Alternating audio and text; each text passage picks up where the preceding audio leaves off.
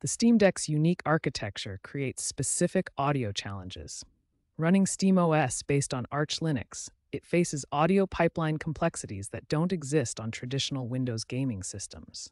Statistics show that 23% of Steam Deck users encounter audio problems, with 34% of these specifically involving game theme music and background audio. The Steam Deck audio system consists of four key components working together.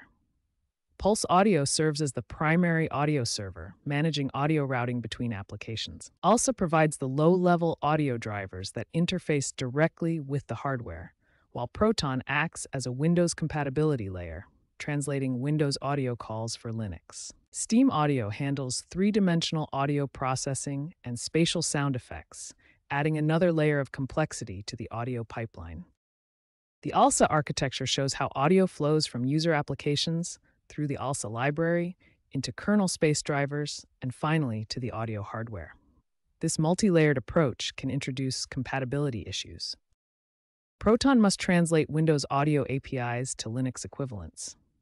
This translation process often causes compatibility issues, especially when games expect specific Windows audio behaviors that don't translate perfectly to the Linux audio stack.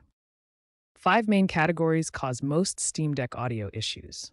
Audio service conflicts occur when multiple processes compete for audio resources, while Proton compatibility problems arise from imperfect Windows to Linux audio translation.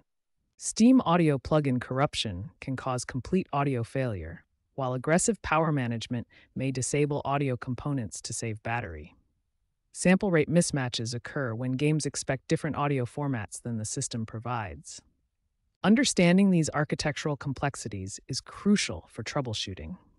While audio issues affect nearly a quarter of users, standardized solutions are emerging with a 78% success rate, making these problems increasingly manageable.